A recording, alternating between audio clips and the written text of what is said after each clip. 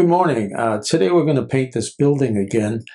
We painted it from the other side, but today what I'm interested in is the light on the building and learning to capture that light and realizing that when we're painting, we're always just painting light in the way that it affects form. So along with that, I'd like to do some washes, do multiple washes, multiple color washes, and learning to do a wash without mixing the color in the wash. So dropping one color on top of another and letting the vibration come through. That's what I'm looking for. All right, so let's get started.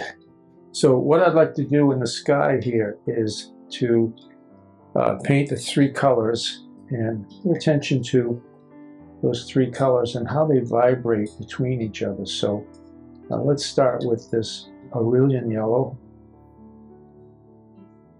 And we'll use this to both wet our paper and put our first coat, our first wash on. So we can come down. So that's Aurelian yellow. And what we could do here, it's interesting, I hadn't thought of this, but we could actually go into our buildings, into the shadow of the buildings at the same time.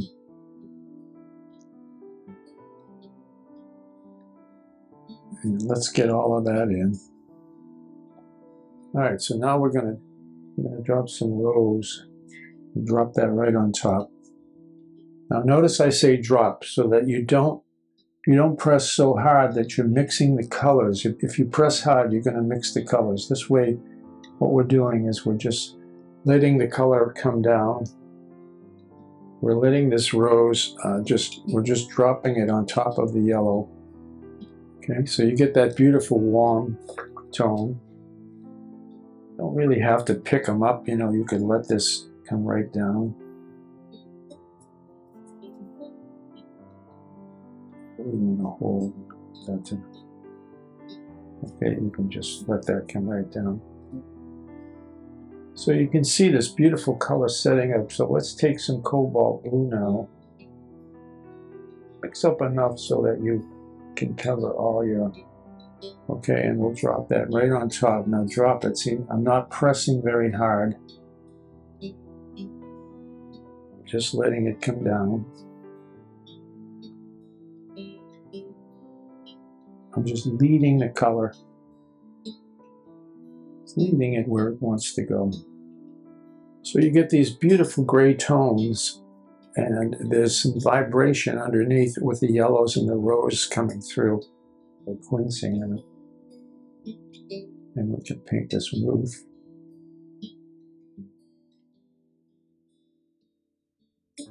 All right, while it's still damp, we can pick up that rose and this dark color and go right into our, there's a beautiful dark shadow here.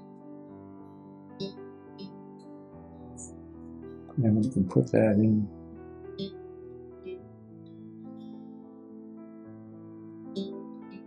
It's very dark, and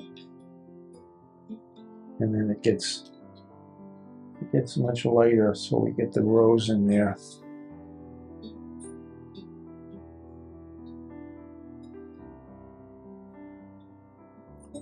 And there's a little rose up here as well. We want to bring that in. Tie that whole building together. By putting in this, by painting layers of color and not mixing the color, but painting it one over the other, you get a beautiful vibration, get some beautiful color. Okay, we could get some of the detail in now. Just going to paint some shadows underneath.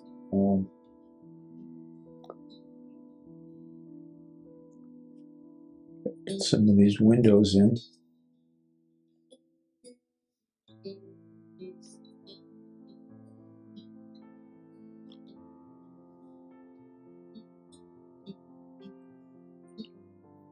Okay, I'm going to paint a little.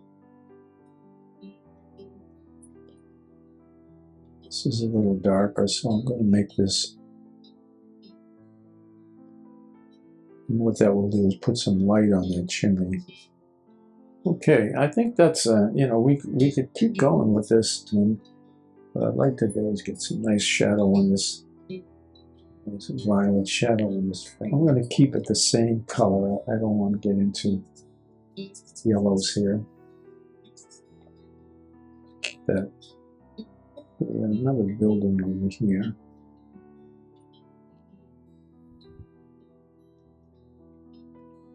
And we could paint the sidewalk here and driveway a little darker. So you bring that violet tone through the whole painting. I'll put a few of these shadows in here.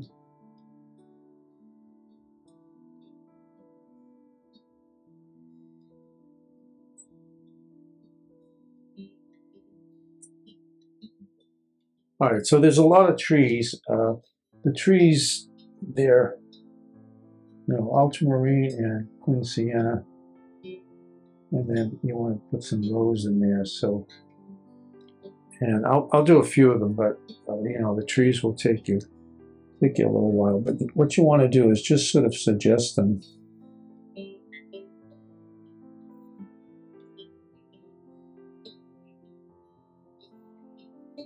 And what I like to do when I put a stroke in like that, that's all one shape, you just want to take a towel and maybe lighten up one area or another, and that will show some light on the branch.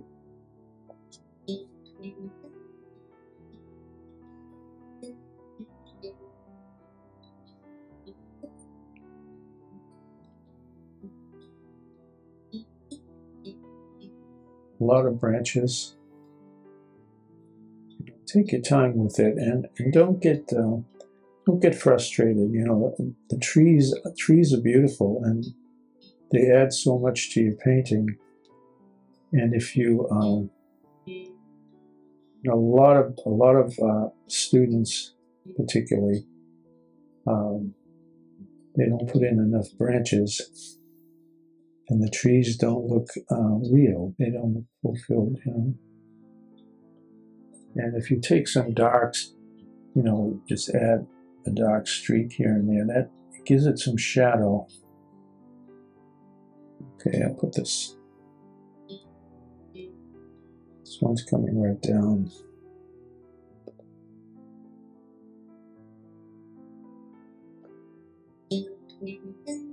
It's amazing how long branches are. You know, when you look at them, I mean, they're, you know, 10, 12 feet long.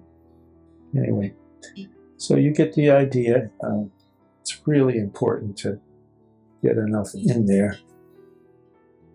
And it's, you know, there's a lot of them in here and a lot coming in here. It'll be much lighter back here. A lot of branches, a lot of stuff going on. Okay, now, and you have this big one in here. Whether or not you want to put that in, you know, is totally call.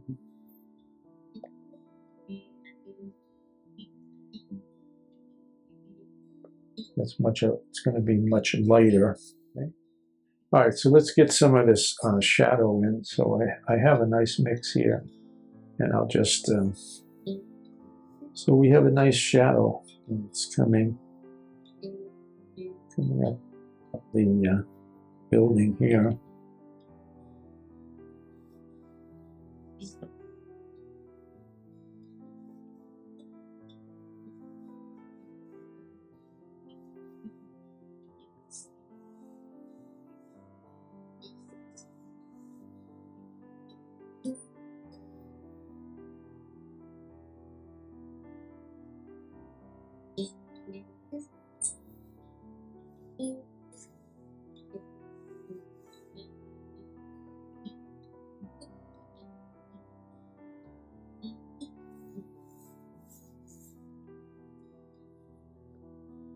We have a few.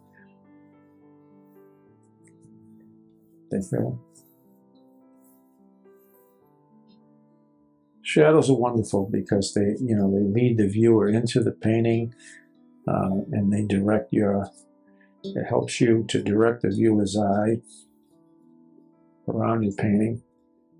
Okay, see, this is what I mean. This tree needs a little bit of light, so you can wet it. Just go in with your towel. Just that little bit of light helps so much to versus a really dark, big dark. Just some shadow underneath that eave. All right, let's just for fun here, let's put some couple figures in there. Let's put a big one here.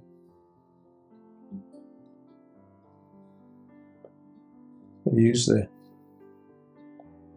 that method of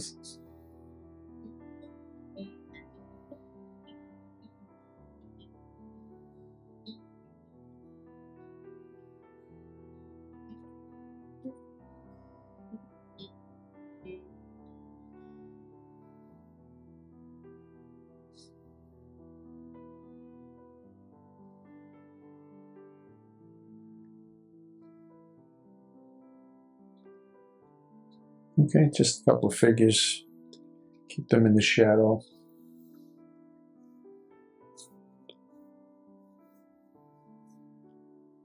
If you want, you can give them a little color. Maybe just keep them in those.